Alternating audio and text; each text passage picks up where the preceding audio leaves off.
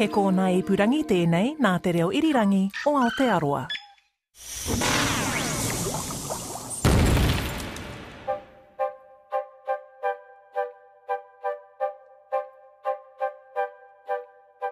Kia ora and a very warm welcome to Elemental, a chemistry podcast for mostly non-chemists from RNZ. Not that that's where the non-chemists are all from.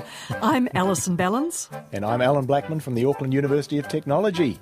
And this is episode 57 in our alphabetical celebration of the periodic table, and we are up to Palladium. Speaking of the letter P, and completely beside the point, but never mind, I was looking at our list of element names and I was pondering on what might be the most popular first letter and wondering if it could be P, because there seem to be quite a few P elements coming up in the series. But it turns out that P is only the third equal most popular first letter. So C takes out first prize with 12, T's the second most popular, and S and P are third equal. Sorry about that dog leg, Allan. It just got me curious. Do tell me all about Palladium. The vital statistics, as we always start with. Okay, so the elemental symbol PD and the atomic number 46. And so Palladium has got a lot in common with its neighbours on the periodic table. So platinum, rhodium, ruthenium, iridium, osmium. And we did osmium a couple of episodes ago. And these all form a group of elements commonly referred to as the platinum group metals. And they have quite similar chemical properties, but palladium has got the lowest melting point and it's the least dense of all of them. So, where did it get its name from? In fact, it was named after an asteroid of all things, the asteroid Pallas. And that was discovered around about the same time as the element was, and that was around about in 1803.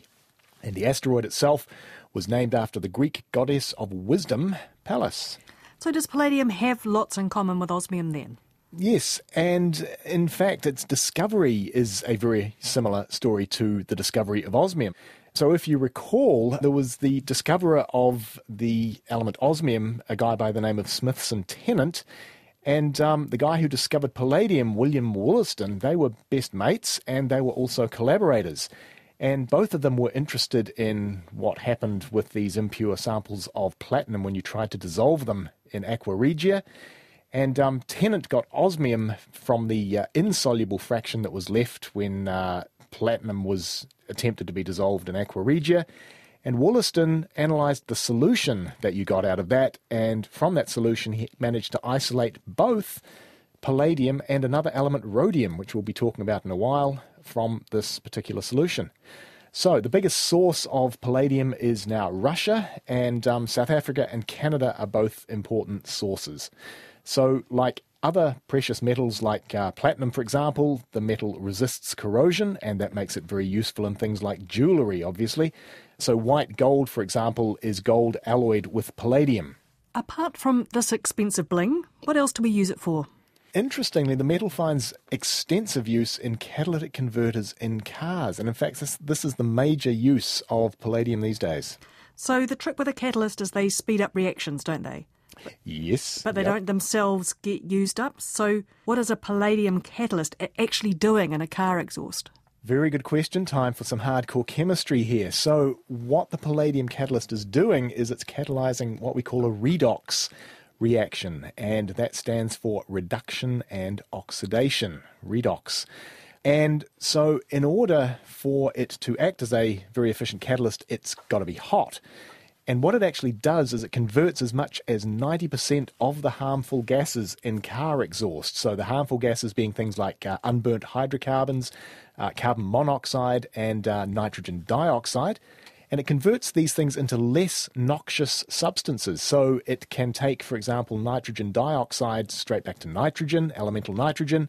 We can turn carbon monoxide into carbon dioxide. The hydrocarbons can get converted into CO2 and water vapour.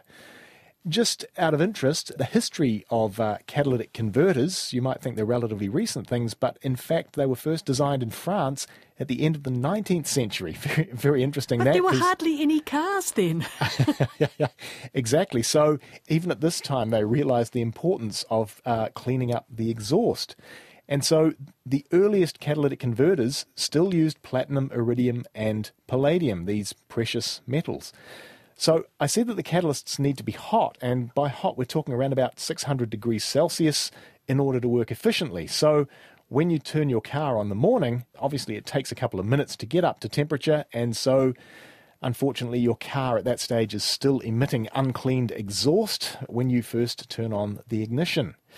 It would be very good if we could make catalysts that work at lower temperature, and so scientists have been working on this problem. And they've made a new class of catalysts that can be made from metal alloys that are liquid at room temperature. And these could be useful, for example, for things like carbon capture and storage in the future. And so they work by converting gaseous carbon dioxide, which is what you get when you burn your fossil fuels, into solid carbon at room temperature and using only a trickle of electricity. And one of these sorts of catalysts was recently reported in 2017, and it is a mixture of powdered palladium mixed with liquid gallium. We talked about liquid gallium way back in the gallium episode, and the liquid here allows the palladium to help keep converting the low-value hydrocarbons called alkanes into the higher-value ones called alkenes, and without gumming up the whole shebang. Also, with the whole temperature thing, you can imagine in hybrid cars where they keep sort of switching between electric and petrol power, their engines are going to be running at lower temperature, and so therefore this is desperately needed, these sorts of catalysts that are going to work at lower temperature. So again, the hunt is on for those. So as I said, that's the major use of palladium, in fact, in these catalytic converters. It also finds extensive use in the electronics industry in the manufacture of ceramic capacitors. And if you own any digital device, which everybody does these days, it will have palladium in it. In terms of the chemistry, for the chemists who are listening, they will certainly know the names of these three scientists, Richard Heck, Eiichi Negishi, and Akira Suzuki, because they won the Nobel Prize in Chemistry in 2010 for developing methods to make carbon-carbon bonds under very mild conditions using palladium catalysts. And these carbon-carbon bonds, this is kind of the organic chemistry holy grail, where you're making new molecules by sticking carbons together. Not the easiest thing in the world to do, and these three guys definitely deserve the Nobel Prize for their efforts in this area. Well done to them. Now, just thinking of these similarities between palladium and osmium. Osmium was eye-wateringly pricey. Is it the same for palladium? Yes, indeed it is. So all of the metals that we mentioned before are very expensive things, so we tend to call them precious metals. And today, palladium is worth around about 66,000 New Zealand dollars a kilo, and that makes it just a little bit more expensive than gold, and it makes it about 1.5 times the price of platinum. So I think the answer is yes, it's very expensive. It is not cheap, yes, as anybody who's bought any palladium jewellery probably knows. Here's an interesting fact. If you look at the historical price of palladium, you would have noticed a 24% spike in its price between March the 20th and April the 10th, 1989.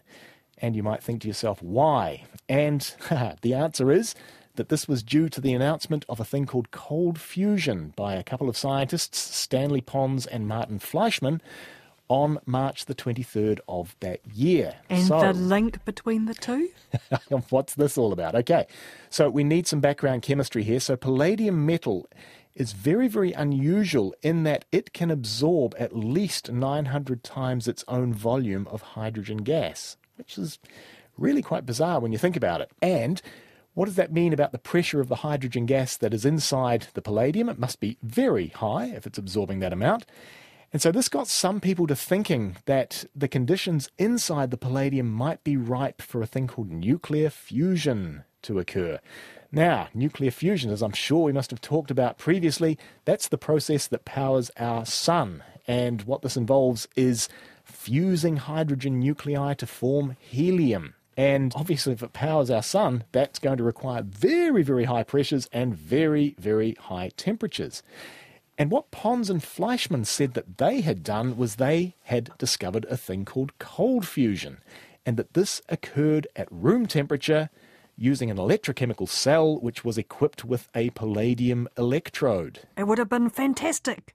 but I sense a but coming on. Well, this was really cool. I remember this vividly, actually, because it was right at the start of, I guess, what we would call the internet now. So people were waiting with bated breath for sort of emails of all of this starting to come through. It wasn't instant like it is today, and it took time for all of the details and everything to get all around the world.